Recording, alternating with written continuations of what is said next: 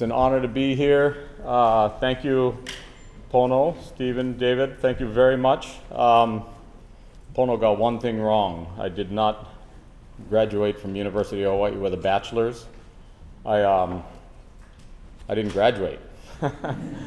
I did graduate with my MRS degree. I met my wife there,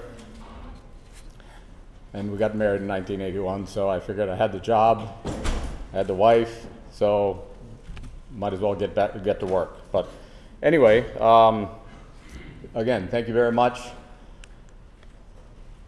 A lot of people wonder, what is Kualoa Ranch? Kualoa Ranch is a lot of different things. It's a cattle ranch. We have a lot of different agriculture. We've got aquaculture, we've got farming. We're also a cultural site. Our cultural kind of relevance, importance goes back to time immemorial. We do a lot of things today to honor that culture. It's a cherished open space, but it's also a movie site. This is a picture of one of the movie sites, one of the most popular movie sites we have down by the fish pond. We'll get into it later, but we've been the subject of tons of different movies and TV shows. We're a real estate company. We have a little bit of real estate on the mainland, a little bit of commercial real estate. We have actually 70 houses here on the ranch that we rent out, all long-term rentals. We're an event company. We do all kinds of different things besides our day-to-day stuff. This is a picture of 1994, Carlos Santana. We did 20 years of concerts out there. We do sports events, we do corporate events, we do all kinds of things. We do weddings. We do close to 200 weddings a year. And we're a visitor operation. That's why most of you are here today. But we've, and we'll go into the history of that too. We're the 11th largest visitor attraction in the state right now, according to the Pacific Business News. So let's go back a little bit. Told you all the different things what Kualoa Ranch is, but I'd like to give you a little historical perspective on where we came from, so you get a little better understanding of the journey that we've gone through to get to where we are today. So again, I mentioned in ancient times, Kualoa was a sacred place. It was obviously a Hawaiian place. Everywhere in Hawaii was a Hawaiian place, but Kualoa had a special significance. It was a pu'uhonua, which is a place of refuge. It was the site of the makahiki. There's numerous references in literature and in legend related to Kualoa. So it's very steeped in that part of the history. To fast forward, my ancestor, Dr. Garrett P. Judd, came to Hawaii in 1828 as a missionary doctor.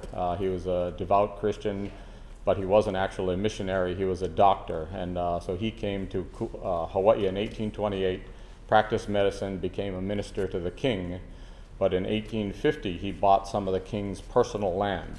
So this is actually the deed and signed by the king, Kamehameha III, deeding over the 622 acres of Kualoa to Dr. Garrett P. Judd. So this is a picture of Dr. Judd and his wife Laura.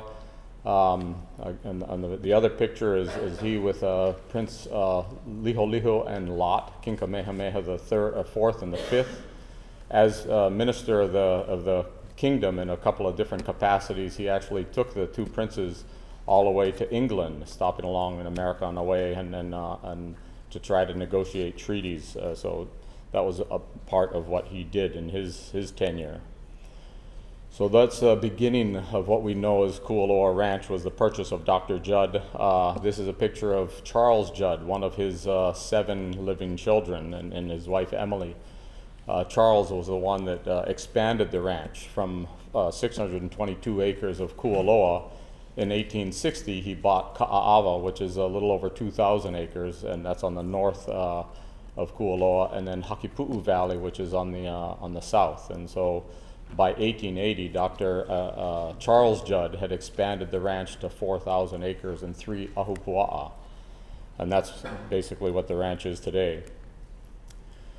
I'm going through this because Pono was asking me a number of different things, but you know, what's the biggest challenge? What's the biggest, how do you get to where you're going? Well, part of how you get to where you're going is on what happened yesterday, and for us, it's our ancestors and the accomplishments that they all make. So it started with Dr. Judd, his son Charles Judd, and this is a picture of my great grandmother Julie Judd, the older woman in the middle, my grandmother and my great aunt and my father, and my aunt and my uncle. So that's 3 generations there, and so they're all to be attributed to the success of the ranch. And Julie actually bought out all of her siblings, and so that was her mana'o, her intuition, whatever it was. And without her buying out all of her siblings, we'd probably have 600 or 700 owners now. So it was a really forward-thinking thing. Luckily, my grandmother, my great aunt had no kids, and so all of the owners now, and there's less than 30 owners in the ranch today, are descended from Rosamond Morgan. So we tried all kinds of different things in years past. You may know anybody who. Let me get a show of hands. How many people are from here? Quite a bit, but most of you, I'm sure, have driven by. The sugar mill. That was the first sugar mill on Oahu, started in 1863. But throughout the years, there was all kinds of different things that the ranch and the owners tried. This is a picture of the Hakipu'u Valley side, and it's all in pineapples. You can kind of tell it's a funny thing. Their agronomic practices weren't very good because they had the furrows going up and down. Whenever you do that in a big rain, it just creates erosion. But pineapples was short-lived. We had rice, we had peanuts, we had all kinds of different things that we tried throughout the years, and nothing really worked. And the land is really not that good, except for a little over 100 acres. So the only thing that really worked for the land from a productivity point of view was cattle, and so that's how it came down through the majority of the generations. So the next thing we got to take into account, besides the history and how we got there, is what was the political landscape and what's the geographic situation. So this is an overview of the ranch. Again, the Ahupua of Ka'ava to the north, Kualoa in the middle, and Hakipu to the south. You can't really tell unless you really like maps, but about half of it is mountain, and the other half is mostly cattle, but you can see the large fish pond to the south, and Kualoa Park you can see there too, and that used to be part of the ranch, and it was condemned for a park in 1971 by the city and county of Honolulu. To the north you can see Ka'ava Town. That was part of the ranch also after the war, which is a huge impact on the family and the company. The military took over a lot of the ranch. And so, but in retrospect, it all was really good because the military created a road that connected the north and south part of the ranch, and without that, we couldn't have the business that we have today. But again, one of the things that happened throughout the years was, times where, you have the Great Depression. That's a challenge. You have the war. That's a challenge. We're a land poor company, which means you got a lot of land but no money. What are you going to do? So one of my ancestors created the town of Ka'ava in the 40s, and so that's the north part. So then you get the political overlay with the majority of land being zoned Ag 2 and the other half being zoned conservation. You really can't do anything with the conservation. Then you start to look at the, what does the county want, and so this is just a picture of the cover of the Ko'olauloa Sustainable Communities Plan, and the county doesn't want growth here. They don't want any, very much urban growth in either Ko'olaupoko or Ko'olauloa, and we straddle those two. So Ka'ava's in Ko'olauloa, which is a moku that's you're in here, and Ko'olaupoko goes from the ranch all the way to Makapu Point. So the Sustainable Communities Plan basically said no urban growth. We want to promote agriculture. We want to promote outdoor recreation, and so that's kind of that part of the landscape that we had to deal with, and then in order for us to do anything significant, we had to get either a conservation district use permit, because we have a bunch of ocean front and we do stuff in the ocean, or a conditional use permit or a special use permit. So those are some of the permit issues that we had to deal with. So the other part, what does a family want? And unlike a lot of other large Kama'aina companies, or even large companies, Bishop Estate included, Kamehameha Schools, some of them want to be the landlord. They don't want to take on risk. They say, we'll be a landlord. But our family said, we don't want to sell, we don't want to develop, and we want to run it ourselves. So that was kind of the marching orders that I was given when I first took over in 1981. On that, my first venture in 1981 was starting a leather leaf fern operation, and we lost 100 grand, so I'm lucky to still have a job. So I didn't do a real thorough SWOT analysis. You grow and you learn SWOT later on, but we did a kind of a SWOT analysis as we're trying to decide, what are we going to do? We want to run it ourselves. We're not going to sell, and we're not going to develop. So what are we going to do? So what our strengths were: the beauty and the diversity and the size of the ranch and the Hawaiian culture. The weakness, and because we were looking at the visitor industry at the time, we had been doing trail rides, and that was the only thing we did, and we did a very small amount of them on horseback. But that's the direction that we were going. So from a weakness point of view, we're pretty far from Waikiki, and actually a lot of people here in Hawaii and a lot on Oahu think that Kualoa is just about as far away as Maui. Some people really think it's a challenge to get all the way out here.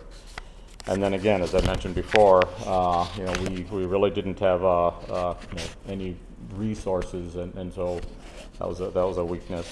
The opportunity was definitely in the visitor market. At that point in the early 80s, the Japanese were by far spending the most money, and they were dominated by the travel agency business. As a market grows, matures, the individuals in the market get a little more independent. But at this point, they were definitely not controlled, but they were influenced heavily by the agency business. So the threats that were facing us and our family and our company were estate taxes, which are 55% at the level of this kind of asset, and so we had to do something because 2/3 of the ownership was already in their 90s. And so like a lot of places, a lot of old family companies, if the only way to pay the estate bill is to sell land, we didn't want to do that, so we had to get going quickly. Another one was government condemnation. The government condemned our property, 150 acres of the most valuable property we had in 1971. They tried again in 1986 and in 1992 or 3, I think it was, to condemn. 86 was the whole ranch headquarters and everything, so we saw that as a threat. Luckily, we prevailed. And then the other one was family disharmony. There wasn't always the same idea that on the family side. Some people said, no, we don't want people over here. My grandmother, my great aunt were, hey, this is our place and we don't want other people to come in. And so we had to do kind of a lot of different talking through things and mind shifting to the point where we were going to welcome people. So we entered into the Japanese tourist business. We had one market, Japanese tourists, in 1985, and we were all things to recreation.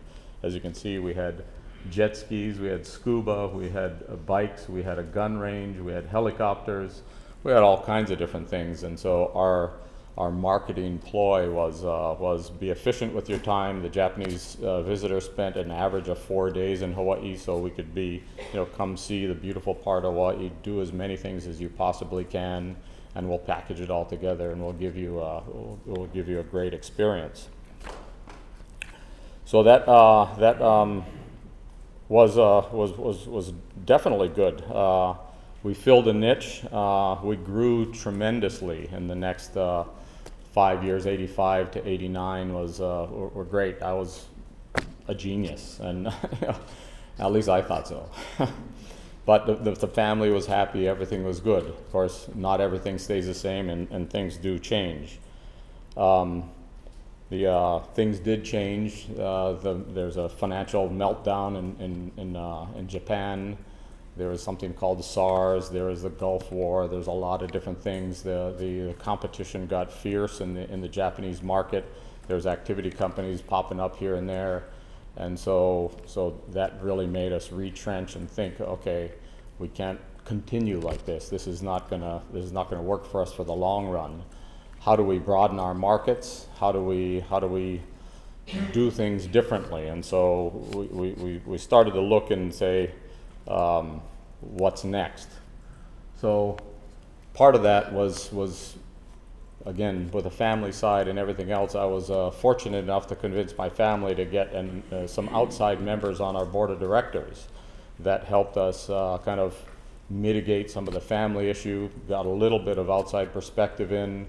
We changed our time of operation. We did a lot of things, but what drove a lot was focusing inward and looking at a mission statement. So this, you can read it. Kulo's mission is to be a role model as stewards of the land by preserving, protecting, and enhancing the natural beauty and culture, while developing recreational and agricultural enterprises compatible with the environment and maximizing economic return. I was part of a business organization, and I thought, well, this is great. We're going to put it all into one kind of huge mouthful. It did really speak to everything that we thought was important. So this was a helpful thing for us to kind of guide us in the right direction. So a couple of the things that were helpful were, one, getting outside ownership, outside influence on the board, and really looking at different things and how could we do things differently. And again, I mentioned we did a lot of different things. We started to look at new markets. Actually, I remember in 1994, I think we had like 10 westbound people a day and 250 Japanese people a day. And it's kind of interesting when you're doing that, because the 10 are not all that happy. And so it's really interesting, that process to go through. But it was during that process that we really started to solidify a kind of a direction for the future. The main thing that helped us really launch into the future was convincing the board and our family to invest in what we called the new visitor center. Up until that point, all of our food and beverage was prepared in a kitchen in Honolulu, brought out. We subcontracted a small retail area.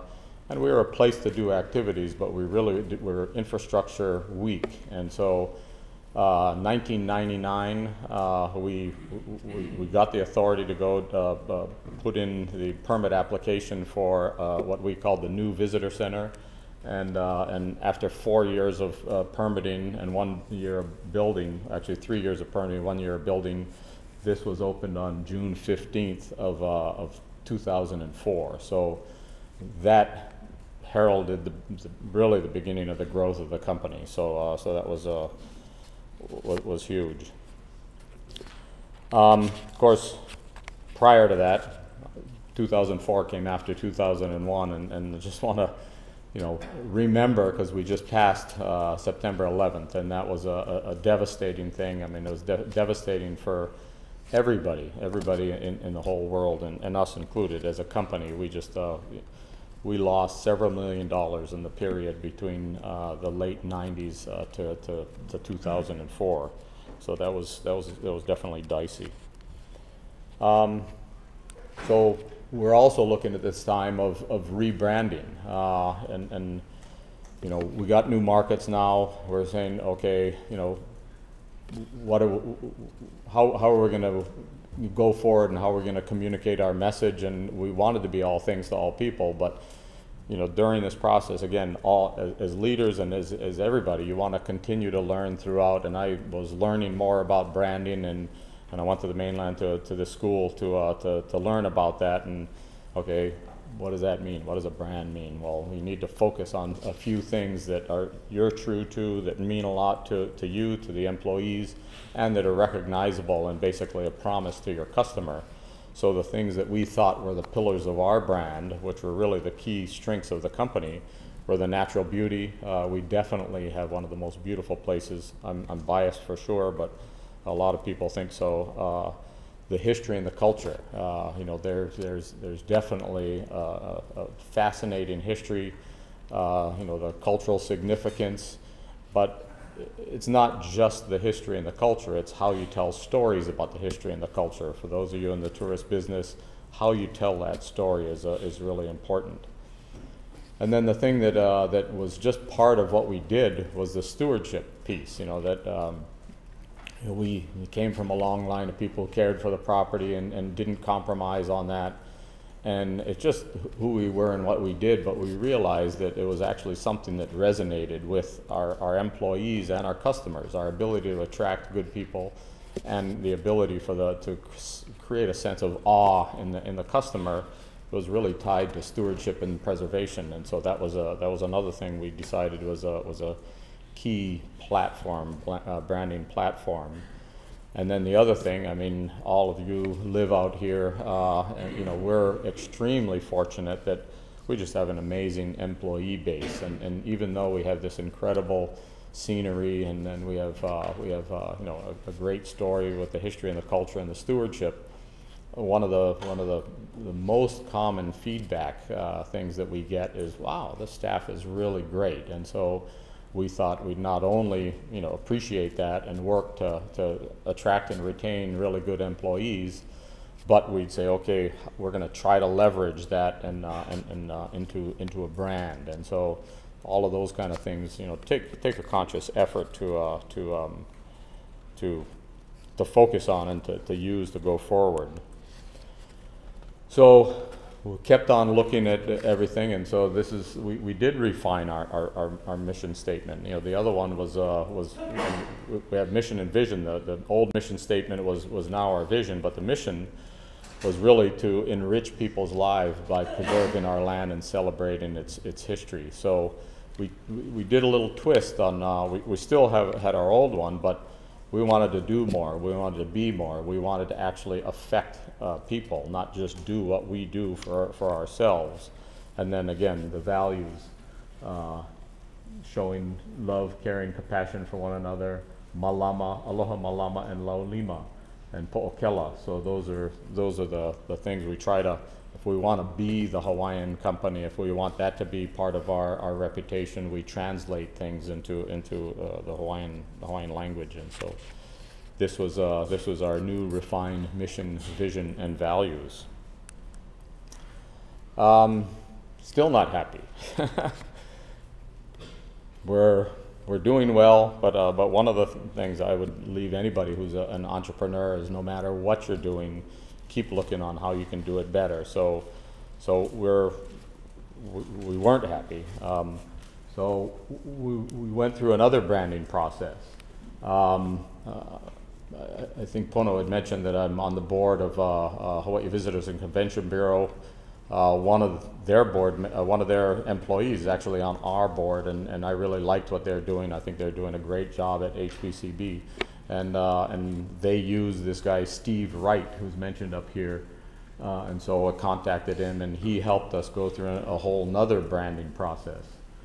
So one of the goals, as you can see up there, we want to simplify the way we talk about Kualoa. You know, one of the problems that we had was Kualoa Ranch. You know, we love it. You know, it's been a ranch forever, but I thought that was too narrow. You know, a lot of people may look at ranch and say, what is ranch? And so we wanted to be able to simplify the way we talk about it. We want to make it easier for the guests to share their stories, differentiate the experience from that of the competition, make the Kualoa experience more appealing and easier to understand for the potential guests. These are all, you know, interesting parts of the process that we went through with Steve Wright. And the other thing we went is the what is Kualoa. At the very beginning I was saying, what is it? And it's so many different things.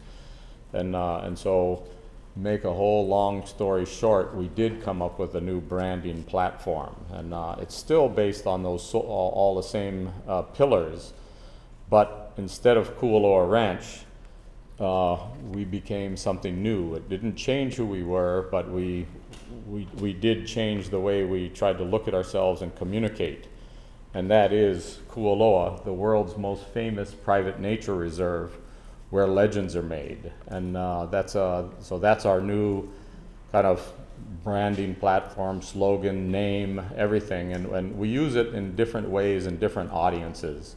Our letterhead says Kualoa Ranch Nature Reserve. I think you'll see that on our signs soon on the outside.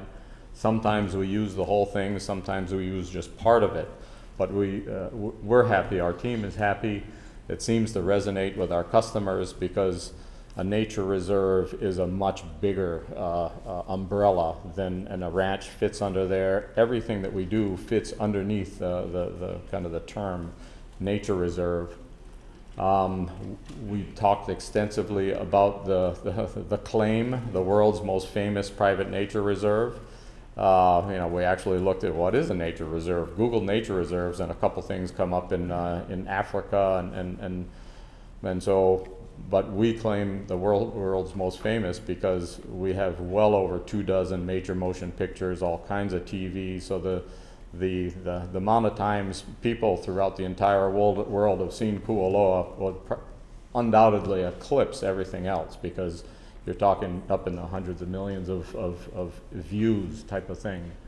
So, and then again, where legends are made, you know, it kind of honors, not kind of, it does honor the cultural, historic past, but also the modern notion that if a visitor comes to our place with his 8 and 10-year-old, they're creating their own legends. And so it's a past tense and a present and a future tense application to that. And so in the whole branding process, we definitely look at all kinds of aspects of it. So this is just kind of a little bit of what we are today. Again, according to the Pacific Business News, we're the 11th largest attraction in the state, and actually the 4th, way behind Polynesian Culture Center, by the way. The 4th that's not affiliated with a national park. We employ about 290 employees. One of our biggest impediments to growth is not finding enough employees. We have all kinds of the adventure tours and we categorize different things, and horses, ATVs, and zip line. We have narrated tours, which go to different parts of the ranch. Movie site tour, jungle expedition, ocean voyage, ancient fish pond garden tours. And each one of those geographically oriented tours talks about history, movies, agriculture, flora, fauna, all of that kind of stuff. And so it's just an experience going through a piece of property, and our entertainers, like the Polynesian Culture Center has a host of entertainers. Our entertainers are the guides. So that's our interaction piece there. And then we've done a lot of different cultural exhibits, you know, since the culture is so important to us. On each one of the tours we have, you know, whether it's a kauhale or a replicated heiau or a replica of the hokulea or something like that, we build these things because along the lines of a picture's worth 1,000 words. This is our new brochure. Not a very good picture of it, but and this is just part of it since it's a fold-out thing. You know, we're continually trying to sharpen the saw, so to speak. So our newest tours, we're always trying to find new markets, and some of the new markets that we see are more lifestyle driven. Instead of just trying to create a destination and attract people to the destination, try to develop a product to appeal to people's tastes. So one tour goes through the entire ranch looking at different movie sites. It's for the people who like People magazine. And then another one is a taste of Kualoa, so it's geared toward the people like Bon Appetit or foodie type people. These are relatively slow to start off. We tried to make them premium tours. We bought a Mercedes Sprinter van instead of 1985 school bus. So that's what these are. We still do a lot of sports events. We just had the Spartan race. I think there was 8,000 people that came and beat themselves up over the weekend a couple weeks ago. The Xterra Trail Run, we're lucky because this is a series that goes through the entire country, and it might be in several different countries as well, and we're the world championship and location, so that's nice. It happens the week before the marathon in December. And then there's a locally produced obstacle race as well, the Makahiki, and it's just great for us. One, you know, we're a private company, we want to make money, and these things are good because we can continue our normal operations as well as having this kind of thing. But it really is local marketing, and it feels good to have local people come out and have a great time. People, when they go out and do sports events, they just a good feeling. The vibe is nice because they appreciate being there. Again, we do 200-something weddings a year in a couple of different venues. The movies, the list is huge. The last Jurassic Park, you know, 51st Dates, Mighty Joe Young, Along Came Polly, Tears of the Sun, Godzilla. We got a big long list. Amy Schumer and Goldie Hawn just finished a movie. They're building a set for another movie right now. They're scouting for another one right now. It's puzzling. We make a concerted effort to try to be film friendly, and it's obviously worked. But we found out that as time goes on, what they really like about us is we're so diverse that they can put their whole base camp in one place and not move it. When Jurassic Park and Jurassic World is a more recent one, they burn $1 million a day in production. So when they don't have to move, they save a lot of money. So that's one of the attributes that we have in the movie business. We're still very much focused on agriculture, and we're lucky with our relative success in the visitor industry. We're able to focus on R&D and agriculture. So we've got aquaculture, oysters, we have fish, we have beef. We're going to start sheep and pigs soon. We're continuing to really focus on the ag side. We have a stewardship. We have a crew of 3 people just fighting invasive species and things like that. We still have an education program. About 12,000 kids a year come. I know. So this is one of the last slides. If to leave anything, this is just a brainstorming thing. As you go forward, seek mentors. Really seek people out that emulate the kind of things that you want to be and you think are good. Read good books. You know, I think a lot of people have read good, and this is not an exhaustive list. The last one, The 4 Agreements, it's a tiny little book. I recommend it highly. Push yourself, communicate well, expect much of yourself and the people you work with. Forgive. Let new information in. Don't convince yourself that you know the answer. Once you know that you know the answer, you should probably think again. And then hire consultants. That's, you know, for if you have the authority to hire consultants. But we're always, Stephen Covey, you know, sharpen the saw. Keep looking at different things. Analyze metrics. Metrics are really important. And then again, can't underestimate focusing on your employees. So again, just leave you with Kuulo's mission, which is to enrich people's lives by preserving our land and celebrating its history. So with that, I ask you for any questions.